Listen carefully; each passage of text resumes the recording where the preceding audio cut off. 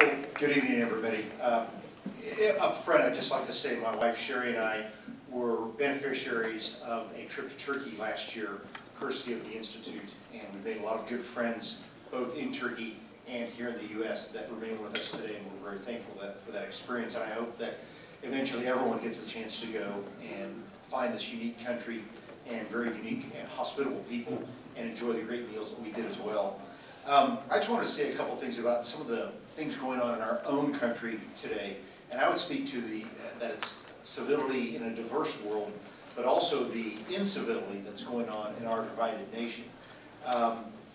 As we've all seen this summer, there are a lot of angry people in our country. We see that on TV at these town hall meetings. We've read about it in the newspaper. And certainly with our bad economy right now, a lot of people are maybe out of work or lost their home or about to lose either one. And that has put a lot of stress on our people. And when people are stressed and the times are down, it's easy to get people aroused and angry. And I believe, and I'm certain, that some of this anger is natural. But I also believe that I'm certain that some of this anger is being fomented intentionally to divide our nation and divide our people. And I'd like to give a bit of a very short history of how this is a pattern of intentional divisiveness. And I'll close out with a message on that. If you go back 10 or 15 years, there have been a whole series of what I call boogeyman issues. When I was a little kid growing up, my grandfather and my older sisters would tease me about the boogeyman that was hiding in the basement. And so I call these deliberate attempts to divide us using somebody as the boogeyman type issue. And we started about a decade ago with the idea of gays in the military. You saw this in the newspaper and the headlines on the television 10 or 12 years ago or 15 years ago about gays in the military, and that was a bad thing and that we all should be opposed to that issue. Later it became activist judges. That was the phraseology. Activist judges. And any judge who made a decision you didn't like was an activist judge, and we should be against those kind of people. Later, the issue was about guns and concealed carry of firearms, or firearms in general. That the government was coming to take away our guns, and we should be against any type of government who stood for that. Here in more recent years, about 5 years ago, we started to hear about illegal immigration, or immigrants in general, and that Americans should be suspicious of immigrants and opposed to immigrants, and opposed to immigrants sharing in any of the benefits of being here in the United States. And here, just in the past year or two, the issue has been brought up about our own President, Barack Obama, and whether or not the man has a birth certificate.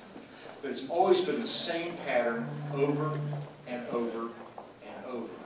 They create a boogeyman, somebody to be against, and then try and tie anybody who they don't like with that boogeyman. And it leads up today to this summer, all this anger and anguish about healthcare reform. Healthcare reform seems to be the new boogeyman. And if you're in favor of some sort of reform, then you're part of the boogeyman team and you're to be opposed.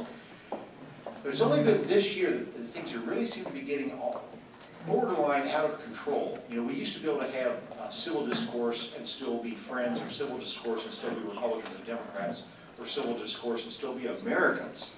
But what we've heard this summer is the most divided and the most divisive name-calling and language that I can remember in my 46 years.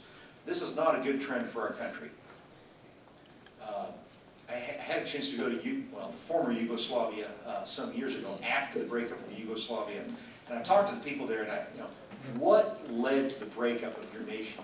You were a country of three types of people: Catholic Christians, Muslims, and Eastern Orthodox. And you got along together for 50 years or longer. What led to this breakup? And the people there told me that small groups on either end of the spectrum, either end of the political spectrum, started with this nationalistic talk, and they started trying to divide and conquer people. And sure enough, Yugoslavia dissolved into civil war, and thousands died. And there was an immense amount of destruction. And I don't see that happening anytime soon in our country, but this pattern must change. And everybody here has to be one of the change agents. Everybody here must be one of the change agents. It doesn't matter if you're a senator in a suit, a police officer in uniform, a school principal, whoever you are. If you are a citizen living here, we all have to work together, and every one of us must speak up and speak out when given the opportunity. Whether you're in line at the grocery store and you hear these kind of comments, you should at least say something. Write a letter to the newspaper, the Kansas City Star, or your local newspaper. If there's a radio call-in show, say something. You have to speak out. There's an old saying that silence is acquiescence. I'm not sure that's really applicable here. You know, Americans are trained to be not so much shy, but so many Americans are trained to be quiet and stay in your seat and don't say anything. This is a chance, this is a time when all of us have to stand up and say something. I think it's more important that some of these folks that are saying these angry, mean things must be challenged every time they say it. And it's not a confrontational thing. I'm not asking you to fight somebody or to yell back. But if we don't say anything, then the angry yelling people who are divisive win. And I think that's a bad long-term trend for the U.S. This is a great night to be together. I'm sorry to be the one to lay a really heavy topic on you, but someone has to say it, and it starts with all of us. Thanks.